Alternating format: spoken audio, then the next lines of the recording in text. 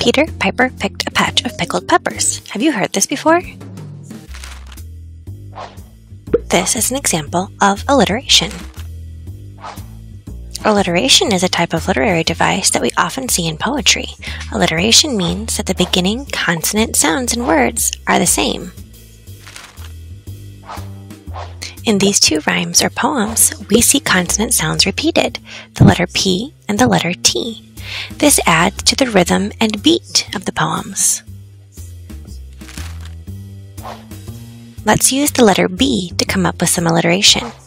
We can brainstorm brilliant B words like banana, bee, baseball, bat, boat, buy, bee, bust, beat, black, bad, big, brilliant, and broken.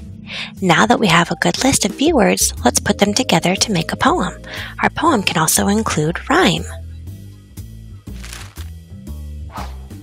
I bought a black banana and a broken baseball bat, a burst balloon, a busted boat, a beat-up bowler hat. I wasn't being brainy, bright, or brilliant, but you see, my brain was boggled after being bitten by a bee.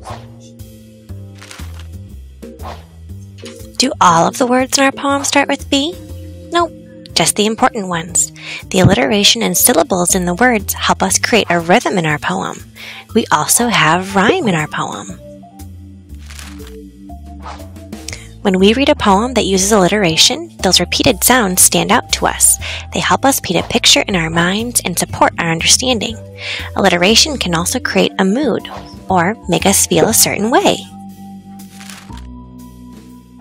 So when you hear a poem that uses wonderful and wacky words, know the poet did it on purpose, and it's called alliteration.